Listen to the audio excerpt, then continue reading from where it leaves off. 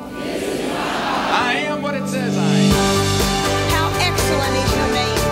Here's a man anointed of God. Make Jesus glad and the devil mad. Amen. Let's rejoice. Hallelujah. Let's pick those Bibles up, wave them around, make Jesus glad, the devil mad. That's what we do around here. Live stream, y'all do the same. Let's say this together. As a Heavenly Father, I thank you for the blood of Jesus. It did what nothing else could do. It rewrote my history. Took away all my guilt, my shame. There is therefore now no condemnation. I come boldly to the throne of grace to obtain revelation today that will change my life, that will help me to create in my life the reality of the Word of God in Jesus' name. Amen. Let's look at Hebrews 11, please. You can be seated. And Hebrews chapter 11. And I'm going to continue with my series of messages that I'm doing on building your world with words. That's exactly how this world was created to begin with. And we're going to start here in Hebrews 11:1. Now faith is the substance of things hoped for, the evidence of things not seen or not seen as yet. For by it, that is by faith, we understand that the worlds were framed by the Word of God, so that things which are seen are not made of things which do appear. I like the Barclay translation of verse 3. It is by faith that we understand that the universe was constructed by the Word of God, for the seen had to take its origin from the unseen. The seen had to take its origin from the unseen. And then, of course, the Amplified Bible in verse 3, by faith we understand that the worlds were framed, fashioned, put in order, and equipped for their intended purpose by the Word of God. Isn't that great? And so therefore, we ourselves can use God's Word and our words to construct and to build our world. When I say world, I'm not about the world out there. I'm talking about your place of domain, your dominion, your kingdom. Jesus is the King of kings. We're the kings He's the King of. He's the Lord of lords. We're the lords He's Lord of, and every king and every lord has a domain, has a world, if you will. I'm not talking about the world. We can't change the world. The world is going to hell in a handbasket. We can get a harvest out of it, though. I said we can get a harvest out of it. But I'm talking about, when I say your world, I'm talking about your place of dominion, your house, your body, your life, your marriage, your home, your children, your career, your business. Amen. Your finances. You can build your world with your words. Amen. So, and we talked about last week that in the Genesis account of creation, it says over and over that God said and God saw.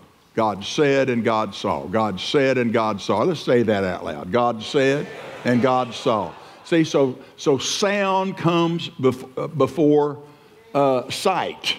If you want to see something, you're going to have to say it first. You can't, it doesn't do any good to talk about what you see, because it's what you want to change, isn't it?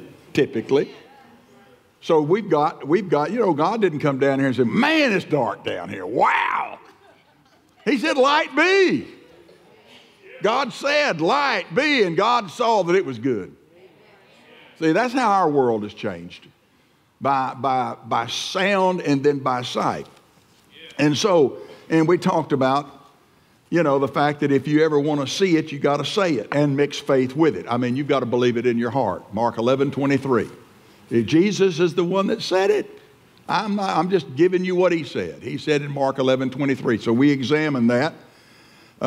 Whosoever shall believe or shall say unto this mountain, be thou removed, be thou cast into the sea, not doubt in his heart, but shall believe those things which he saith shall come to pass, he'll have so whatsoever he saith. So we see, the Holy Ghost put in Brother Hagin's heart one time. Have you ever noticed in Mark 11:23 it says believe one time, but it says say, or some version of say, 3 times. And so, no, I never did see that, Lord. And I'm telling how many 100 times he'd read it up at that point in his life, in his ministry. He'd pastored 12 years. Now he's on the field ministry. He had read that verse over and over, preached out of that verse, and never noticed what the Holy Ghost pointed out to him in a time of prayer. That's why we have to be people of prayer. God can point out some things that we need to know if we're praying. So his ministry was birthed in that moment. I mean, go teach my people faith. My people are not missing it based on what they're believing. They're believing generally right, but they're missing it on what they're saying. And you're going to have to teach them 3 times as much about saying as believing. And so that's why I keep preaching this message. I've preached it over and over since this church started. I'm going to keep preaching it until everybody's doing it. Until everybody's world is changed and transformed into what they want it to be. Amen. So, whosoever shall have whatsoever. And then we discovered last time that there's the word say. The first time it's used is the Greek word epo. It means to say or command. And then the second time, shall not doubt in his heart, but shall believe those things which he saith shall come to pass. That word saith is the Greek word lego, which means to have a systematic discourse. In other words, you're going to have to say it more than once. You're going to have to say it and keep on saying it. This is, if there's anything that I believe that we fall short on, is that middle say. It's the systematic discourse. We tend to say it the first time, maybe the second time, but then, we'll say something else the third time. We'll revert back to calling the problem. We'll talk about the problem. We'll talk about the circumstance instead of what we're believing to change. Are you with me now? Everybody say systematic discourse. And we have all kinds of evidences of this. I think about the woman with the issue of blood. When she heard of Jesus, she came in the press behind, for she said. She had a systematic discourse. She kept on saying, Amplified says. See, she didn't just say it one time. She said it every step of the way between her house and where Jesus was. She didn't know exactly where he was. She had to go find him. She had to go down the road. Here she was hemorrhaging, bleeding. Her circumstances weren't any better. In fact, it probably grew worse. She probably was feeling pretty bad by the time she got there physically. I mean, she'd been suffering all those years, 19 years, something like that. No, 12 years. Bleeding for 12 years. Hemorrhaging. They had no blood transfusions back then. They didn't know how to. She'd spent all her money on doctors. Was nothing better, rather grew worse. But she kept on saying, see, nobody taught her things. Nobody taught her faith. She did this as our example. I mean, when she got to Jesus, I'm telling you, that power leaped out of him, out of the hem of his garment into her, and she was healed of that plague instantly. Everybody say systematic discourse. So we looked at Mark chapter 4, the sower soweth the word. And Jesus talked about 4 cases where you had 3 of them had a crop failure and only one of them got a harvest. Every one of them heard the word. Every one of them sowed the word. In other words, they said it. When we discovered last week the reason they had a crop failure is because they didn't keep on saying it. See, they lacked a systematic discourse. So the first one, the birds of the air stole the word. Well, the devil will steal the word right out of your heart. You just say it one time, you'll forget about it. You're going to have to keep on saying it. And then so forth and so on, all the way through those first 3 crop failures. It was all a failure of the systematic discourse. That's pretty important, isn't it? That's worth coming to church over to hear something that's such a key to your victory. Is what you're saying. And the key to you rebuilding or building. See, you can rebuild. We talked about that last week. I gave you my testimony of my building career in a place called West University Place here in Houston, where they, instead of building a new house on a new lot that had never been built on, that's what I'd done before, 15 years. Suddenly, I discovered a different way of doing business. I'd buy a house that existed. It was about, say, 50, 60, 70 years old. Little 2-bedroom, 1-bath, wood frame house built back in the 20s, maybe 30s at the latest. And here it was in the 80s. So an old house Most of the people living in those houses were old, and they'd either died or had moved to nursing homes or whatever, and here the house is. And so I would buy the house, tear the house down, scrape the lot clean, and build a brand new house on the side of the old house and reclaim the land. Repurpose the land. Now, instead of a little old 2-bedroom, 1-bath, 1,100 square foot house, now it's got a 5-bedroom, 5.5 bath, 5,000 square foot, 3-story on it. That was my last house I built in that area. This last one was my crowning achievement that the bank took back. See, it was such a good plan. I had a great plan. It was a wonderful plan, but it wasn't God's plan for me to build that house. So no amount of prayer could stop. No amount of prayer could change it. I mean, the whole front door was just full of dirt and everything, because I would anoint it with oil and have anybody and everybody anoint it with oil every time we went over to see the house. I'd show it off to my friends, visiting preachers. Hey, let me show you my house I've got under construction. Hey, let's anoint this house with oil. Let's pray this, get a buyer for this house. Well, it was so cursed. What's cursed? The absence of blessing. God can't bless your plan. I don't know who this is for, but it's good to pray and find out what God's plan is. All right, so we discovered then that you can rebuild your word. You can reconstruct it. I mean, if you don't like the way it started, I mean, if you don't like your marriage, you can do some words. You can speak some words that can just take out all the debris, take out all the bad stuff, and put in some good stuff. Are y'all with me now? So, so we had the stolen word, the scorched word, the strangled word, and the safeguarded word. And only the safeguarded word had a harvest. So, and I gave you 3 things last week. Be a person of your word, be a person of the word, and be a person of prayer. Those 3 are keys to building your world with words. You've got to be a person of your word, otherwise your faith won't stand. I mean, you know you're a liar. You know you don't mean half of what you say. And that translates to your faith in God. It's just like a law. So if you want God to honor His word, you've got to honor your word. Be a person of your word. I mean, if you say it, do it. If you speak it, make it good. Swear to your own hurt and change not. We live in a society that people change their mind and they just go back on their word, and it doesn't matter. Well, I know I promised, but I can't do it now. It's just things have changed. Yeah, you changed. You changed. God never changes. See, that's the thing you got to realize. We're told to be imitators of God as dear children and walk like He walks. Well, then you're going to have to be that way about your word. Amen. And then be a person of the word, of course, the word, which is what we preach, the word of God. And a person of prayer is where you find out what belongs to you that's maybe not specifically talked about in the word. Your prayer life is where you get specific instructions. You got to have a prayer life. I said you've got to have a prayer life. And we're living in the last days and just having a little old Band-Aid prayer life where we go, bless me, bless me, bless me. Bless everybody, bless brother and my sister and my father and my mother and my 4 and no more. No, I mean, it's going to have to be a little better than that. All right. So one of the ways to build your world with words, be a person of the word. I want to focus on that today and amplify a little of that second thing, being a person of the word.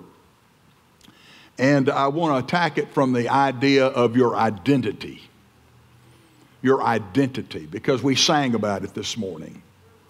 And 130 times in the epistles, it says the phrase, in Christ, in Him, in whom, in the Lord, by Him, through Him, all of those, 130 times. It must be kind of important then, as Christians, for us to find out and look at ourselves as to how God looks at us. Because the minute we got born again, we became in Christ. Let's look at 2 Corinthians 5. 2 Corinthians 5, and let's look at these verses. Verses 17 through 21, we'll talk about those today and how it relates to building your world with your words. You're going to have an identity. I said you're going to have an identity. You had one before you got saved, That's not the identity you need. You need the new one. And so it says in verse 17, therefore, if any man be in Christ, everybody shout, that's me. That's me. How do you know you're in Christ? Well, that's why we teach you the 3 baptisms. The minute you get saved, the Holy Ghost baptizes you into the body of Christ, and you become one with Him. Amen. It's not an effort on your part. It's not anything you did. It's what He did for you. You need to know that. If you don't know that, you're constantly doubting your salvation. That's why people come up and rededicate 3,500 times in the Baptist church. They don't know what else to preach, so they preach how to get saved to a whole group of people that already got saved. And then they start wondering, well, I wonder if I'm saved. And they come up and rededicate. I mean, this is the dumbest thing. I mean, it's a definition of insanity. Why don't you teach them something that they can win with? Teach them how to get saved that are already saved. I don't teach people how to get saved. Are you kidding? I do that when I'm having a crusade, to a bunch of lost people. But in church, I'm teaching you how to get what belongs to you. I'm going to escort you up the escalator, up on the 2nd floor, where all of your blessings are. They got all the junk down on the 1st floor. We got to get up on the 2nd floor. Man, it's stacked up there. Healing and deliverance and finances, and blessings of every sort, stacked to the ceiling. All you got to do is just get your grocery basket and just start pulling it out. Oh, boom, boom, boom. Some of you are going to need one of those big old dollies, the 4-wheel. They have at Sam's Club, Costco. All right.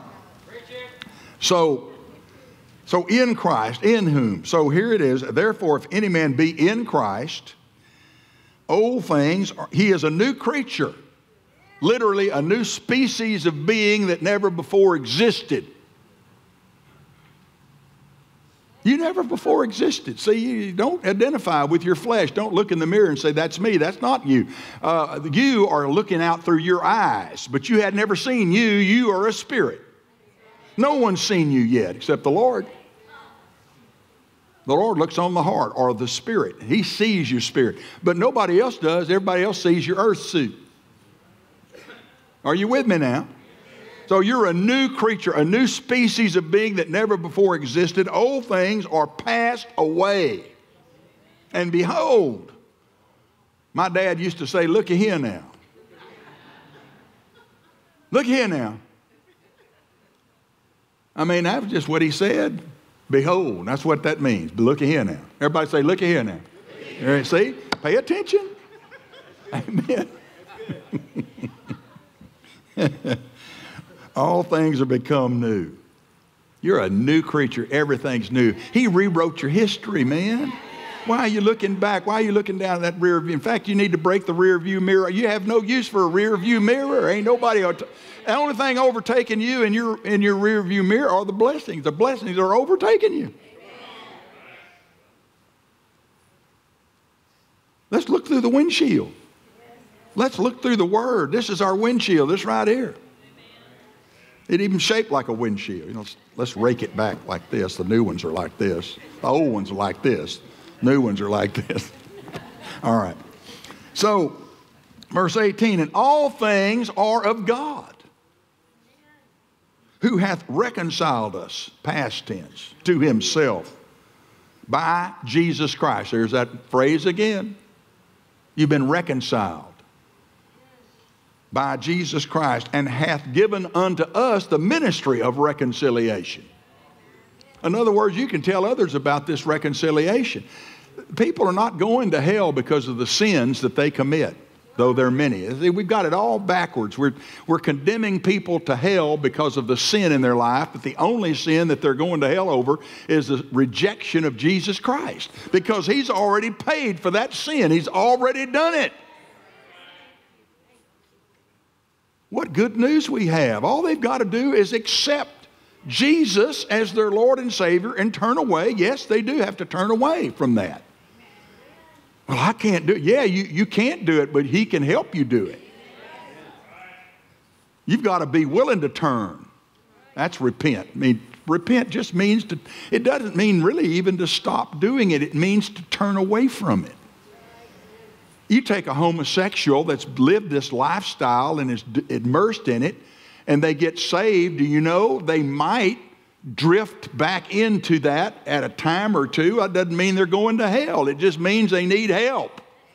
It means that they've got same with an alcoholic. I mean, you know, they get saved somewhere and they give their heart to Jesus and they fall off the wagon and get drunk. Well, that mean they're going to hell? No, it doesn't mean they're going to hell. Why? Because they're new creatures. They just haven't discovered yet how to lay all that aside. Oh, he's the remedy. The blood of Jesus is the remedy. They've got to understand it. I had a couple of homosexuals come to the church a few years ago. I knew they were. Came together, two men. I knew they were living together. And, I mean, they were hungry for what I was preaching. Preached just like I preached. I didn't preach to them. I just preached what I always preach. And they were hungry for it, buddy. And they'd come down here for prayer. And I went to the Lord about, after the first week or two. I said, well, they've come a couple of times now. What should I do? He said, well, they're hungry. Let the Word of God work. Leave them alone, in other words. Don't confront them. Don't tell them that they're living in sin. I mean, it's really not any different than two heterosexual a couple living together. We have a lot of people, young people live together now. They don't get married till they live together, then they get married. And there are a lot of them in church. I don't confront people. I just preach the Word and let the Word work. I let the Word work. I don't beat people upside the head and condemn them. But after about a month, the daughter shows up and starts wagging her finger in my face and warning me. I said, well, I haven't confronted them, but that day is coming because they're living in open sin and enough people in the church see it, and I can't allow people that live that lifestyle to just, a little leaven leavens a whole lump. She got all mad. I said, well, I'm the pastor of this church. I'll make the decisions here. You don't have any standing. You're an enabler as far as I can tell. You're enabling your father. And if you're really a Christian, you'd be telling him he needs to move out and clean his life up and at least stop doing what he's doing. He might not be able to completely control his desire to be that way. I mean, that takes time sometimes. You've got to get your mind renewed to the Word of God. You've got to be delivered from that demon power. It's a demon power. Man, if we kicked everybody out of church that had a demon in them, I mean, we wouldn't have a church hardly. Devil comes to church. We'd like to welcome the devil today, please. He's a masochist. He loves to get beat up on, I don't know who needs this, but anyway, I wasn't even planning on saying any of this. Praise the Lord, I get off on these things. But see, I believe the Word. See, we've been reconciled to God. Jesus took it all. Do we have to change? Yes, we need to quit that. We need to stop that. But God just has to work on people. We need to love them while they're changing, while they're moving. Listen, as time goes on, as we go forward in this thing, we're going to see a lot of people come in this building, and they're going to need a lot of love. They're not going to need to be beat upside the head because they've got their skull pierced or whatever. Anyway, I'm waiting to see somebody with a spike all the way through their temple. All right. So old things are passed away. All things have become new. And we've been given the ministry of reconciliation. In other words, we can tell people, all you need to do is accept Jesus. Well, I don't know if I can give this up. Well, you got to be willing to. That's repentance. You're willing to turn away from your sin, and God will help you live the Christian life. Without His help, you can't live it by yourself. And then it says, verse 21, for He hath made Him to be sin for us, who knew no sin, that we might be made the righteousness of God in Him. There's that word again, in Him. So what are we? The righteousness of God. Everybody say, I am the righteousness of God. That's a confession of mine almost every single day, maybe multiple times a day. I'm telling myself that all the time. That's my identification. I'm identified with Him. See, all of redemption is based on two words, identification and substitution. Everybody say substitution and identification. Jesus was our substitute. We deserved to go to hell. He went there for us as our substitute. He identified with our humanity. He identified with our sin, who knew no sin. The Lord God, the Father, laid on Him the iniquity of us all, once and for all. I mean, back at the cross, every sin that had ever been committed, was being committed, or ever would be committed was laid on Him. He took it all. And He satisfied the claims of justice once and for all. So that's why I say no one's going to hell. If Hitler's in hell, he's not there because he killed 6 million Jews. He's there, if he's there, because he rejected Jesus Christ. Are y'all with me? Now, we need to get this straight. We need to understand this. Why? Because we have all these religious ideas, these theories, and we apply them, willy-nilly, as we want to. No, we've got to get straight with the Word of God. And let this Word dwell in us richly. Everybody say substitution and identification. So the whole door of redemption turns on these two hinges. And so He was our substitute, so we can be His substitute. What do you mean His substitute? Well, He's in heaven, we're on earth. We're His substitute. I'll get to that in a moment. It said, verse 20, we're ambassadors for Christ. We're ambassadors. What's an ambassador? It's a representative of another government, of another kingdom. I've been in New Delhi. I went down Embassy Road. Brother Osteen was invited to come to the American Embassy there and meet the Prime Minister of India when we were there back in 1994. I didn't get to go with him, but Joel went with him.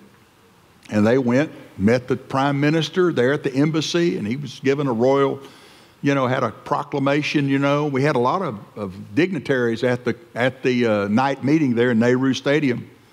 And they rolled out the red carpet. Here they are, all mostly Hindus. But they did recognize him and welcomed him and cooperated with the meeting. And all the embassies were down on that row. I mean, all these flags and everything. Every one of those embassies, our American embassies, that's American property. That's American soil right in the middle of New Delhi, India. Belongs to America. That's America. So everywhere you walk on this world is the kingdom of God. And we're in the diplomatic corps. What is a diplomatic corps supposed to do? Well, it's supposed to make diplomatic relations with a foreign nation. This world is foreign to us. We're not to condemn it. We're to represent our King. Are y'all with me now? So he was our substitute. We can be His substitute. He identified with our humanity, so we can identify with His divinity. We're fully identified with Christ. We walk in His place, in His stead. We have His name. When we say it, He says it. You got to understand your words. When you say it, He says it. Why? Because you're an ambassador. I mean, ambassadors can get messed up when they get over there and start talking, outside of their line of authority. They can be recalled. They can be called home and rebuked. I've never seen one fired like they should be. Some of them need to be fired, flying all these pride flags on American soil. And all of their liberal, most of them are liberal, I have to say. Most of our State Department and all of the diplomatic corps of America, most of them probably communists. Or at least, extreme left wing. You very seldom find anybody like us. which is just yet another emphasis of what has to change in this country. All right, so identity. Everybody say, I'm working on my identity. See, your voice is your address in the Spirit. Part of your identity is where you live. I mean, that's what people are stealing. Their identities are being stolen by Ukrainians and Russians. They brought that word up. But they are. I mean, most of the hacking going on is going Ukrainian hacking. I don't know why we're giving them $100 billion to keep doing that, but they're stealing us blind. I say us, not me, but the country. You've got these hackers, man. They're thieves, and they steal your identity. They need to, when they can find your address and when they can get your personal information, they get your phone number, they can start messing around, and finally they can get your real, Social Security number or your driver's license number. Even with a driver's license number, they can do a lot of damage, and they can open up a bank account in your name and start charging stuff and buying stuff with in your name, and you get the bill for it, but you didn't get the stuff. The devil wants to mess your identity up. He wants you to walk in your old identity that you had before you got saved. He wants to nullify your new identity. In effect, steal it. Are y'all with me now? Your voice is your address. I'm telling you, when you speak, you've got to speak from your identity. You've got to speak from your address. Okay, let me just keep going. I got to connect this for you. I mean, people identify with all the wrong things, really, in my opinion. They identify with movie stars. They identify with rock stars. They identify with sports figures. They wear an Altuve jersey, and they identify with Altuve or whoever. I'm just using him because he broke his hand playing for somebody else. That's really fun. The Astros paying him millions of dollars, and he goes over and plays for someplace else and breaks his hand. Hits a 96-mile-an-hour fastball off his finger. Now he can't play for the Astros for a while. Missed spring training so he can go play for it. I don't understand that. See, that's crazy, isn't it? Yeah. All right. Or they identify with a tragedy like Mothers Against Drunk Driving. You got a child killed with a drunk driver, so you join MAD. Parents Against murder, parents with murdered children. That's terrible, tragedy. So they identify with a tragedy. They identify with disease. I'm in the foundation for heart disease, or the foundation of diabetes disease, or whatever. They identify with all kind of things. Let's identify with the finished work of redemption. He was made to be sin for us, that we might be made the righteousness of God in Christ. Let's identify properly. Let's not identify with this world or anything in it. Titus 3, let's look at that real quick. I just love this verse. Titus chapter 3. Right after 1st and 2nd Timothy is Titus. Verse 5. Not by works of righteousness which we have done. You don't earn your salvation. You're supposed to do those works. You're supposed to do really fine works. I used to think as a Catholic that if my good works outweighed my bad works, well, then I'd go to heaven. I was dead wrong. I didn't have that right at all. I didn't know this verse. Not by works of righteousness which we have done. Should we do the good works? Yeah, we ought to do them, but they don't save you. But according to His mercy, He saved us. How? By the washing of regeneration and the renewing of the Holy Ghost, which He has shed on us just barely. A couple of drops out of the faucet. Abundantly. He shed this upon us abundantly through Jesus Christ our Savior. There's that word again, through Jesus Christ. Through. There's another through. That's another important thing. We've been regenerated. You think about being regenerated. Just to be regenerated means to be recreated. And so basically what this means, along with 2 Corinthians 5:17, if any man be in Christ, he is a new creature. Old things are passed away. Behold, all things are become new, are become. That present perfect and this present perfect tense means it's continuous. You're not the same as you were 5 seconds ago. You've been regenerated since then. You don't even have a past right now. You don't have one. You've been regenerated already. You're continually regenerated. You're continually made new. You're continually. See, I'm getting younger every moment. Praise God. He reset my clock. Are y'all with me now? I'm talking about your identity. And so let's understand that our identity has been established by the blood of Jesus. It rewrote our history. It continues to rewrite your history. And we've got to be more righteousness conscious than sin conscious. Do you have to, well, you know, Pastor, it sounds like you just get us a get out of jail free card. Well, yeah, basically that's right. We are. We got to get out of jail free card. Not free to us. It's free to us, but not free to Jesus. Jesus paid the price. He posted the bail. Well, that just sounds like we could just sin anytime we want to. Well, if you want to sin, then you need to get saved. Because anybody that wants to live like that is not saved. Do you want to sin? Are you trying to find an excuse to sin? Because if that's the case, you need to get saved this morning.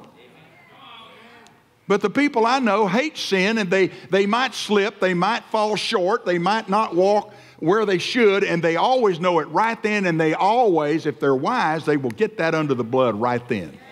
1 John 1:9, boom, I confess my sin. He is faithful and just to forgive me my sin and cleanse me of all unrighteousness. Are you with me now?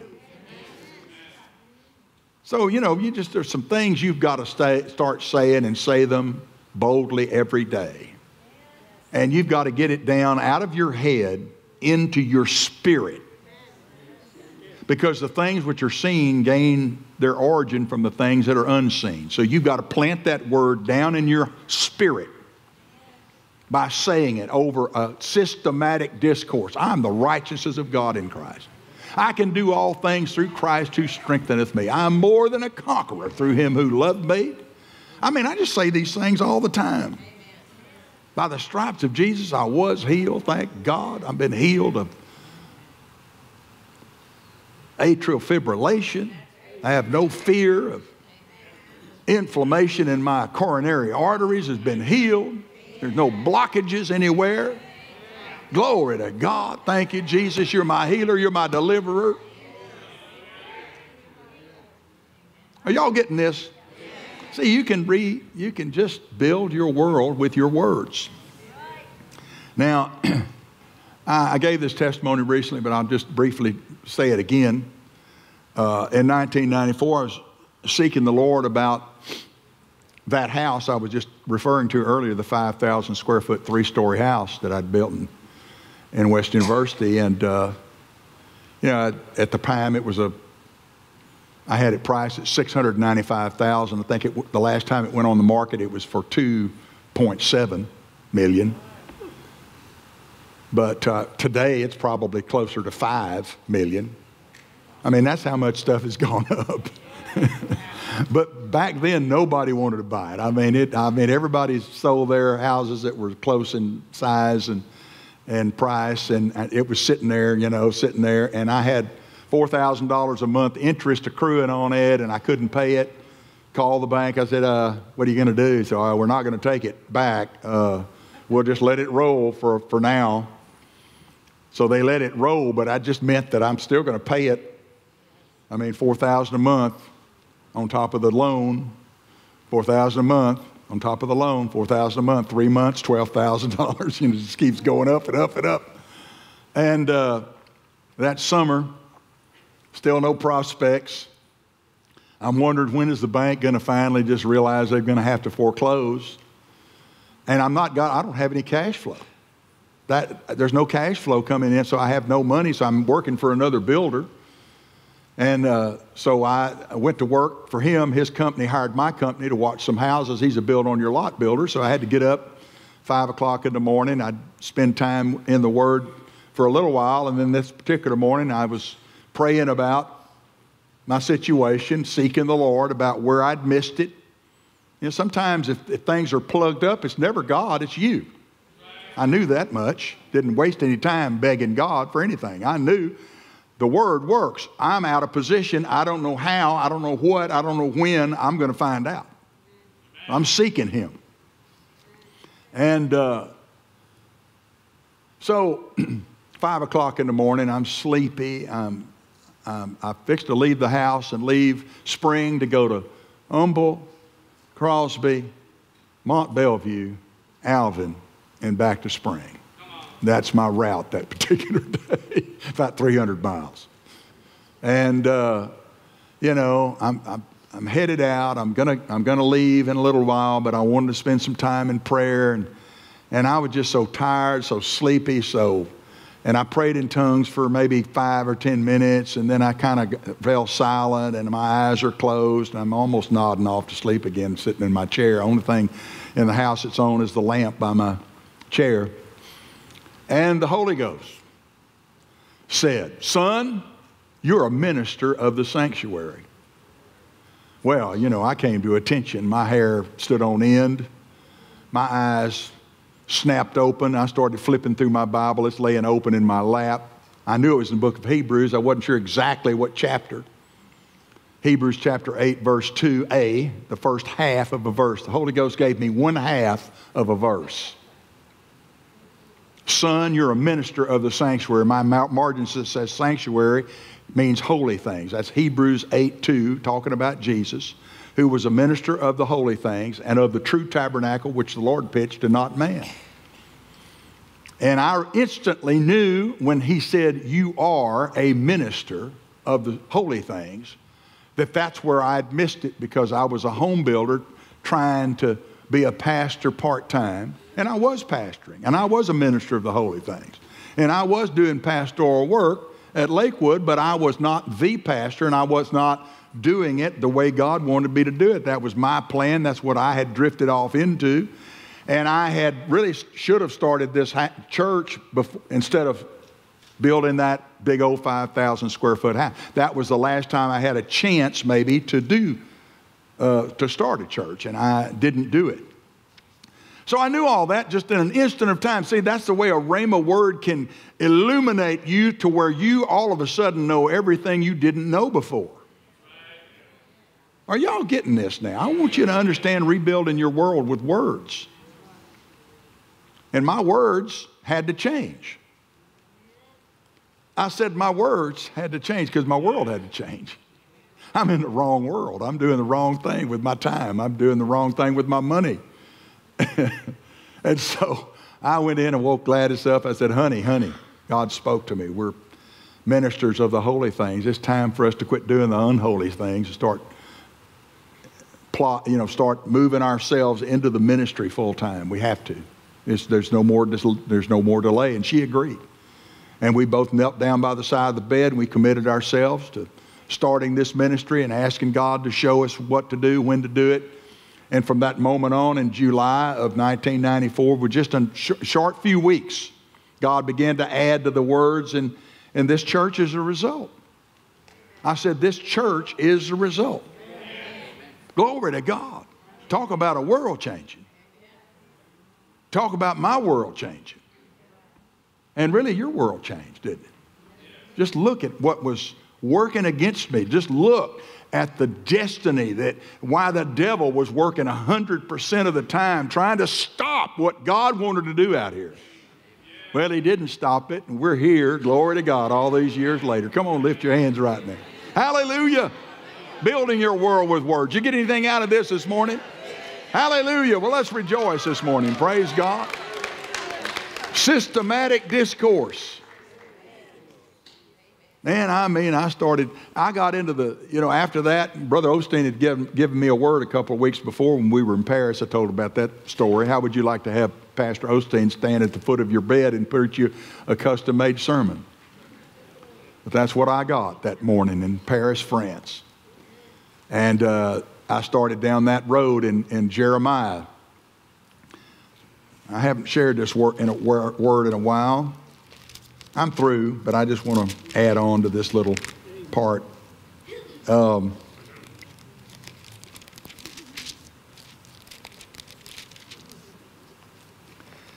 He said, John, I got a word for you this morning.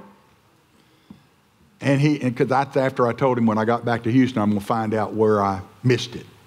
That's all I said. I usually didn't burden him with my troubles, but it was so heavy on me when we made that trip.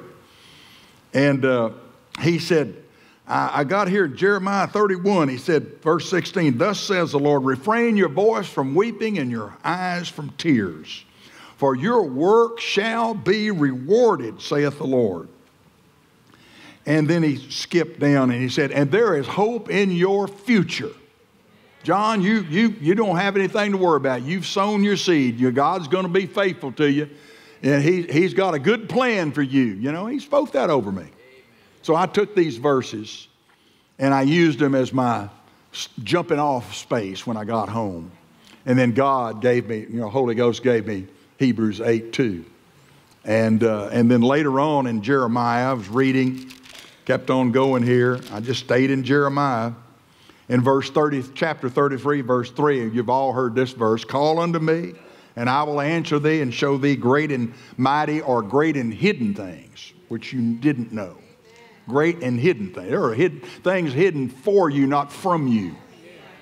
And then on down it talks about it. And again in this place, there's going to be verse 12. Thus saith the Lord of hosts, again in this place, which is desolate, without man and without beast, and all the cities thereof shall be a habitation of shepherds, causing their flocks to lie down. And I was thinking about this area. I didn't know a regional center back then. I was just doing a local church, and I felt in my reading of all of what I had that I was going to start a church in the 1960 era. This is where I'm from. This is where I built houses. This is where I was familiar. This is where I've lived for a lot of years. And it says, in the cities of the mountains and the cities of the vale, the cities of the south and land of Benjamin, the places about Jerusalem and the cities of Judah shall the flocks pass again under the hands of him that telleth them, saith the Lord. The word telleth means to number. So when you're a shepherd, you would count your sheep by stretching out your rod, and you would cause the sheep to pass under the rod where you could count them. Jesus said, a shepherd is not going to worry about the 99. He counted them. He knew there was 100 sheep, and he counted 99. He went after the what? He went after the one that was missing. How did he know? Because they passed under the rod. See, all that spoke to me about starting a church. Are y'all with me now? Oh, hallelujah. I mean, God, if you'll stay in the Word and be a person of the Word and have a systematic discourse, your world will change. Amen.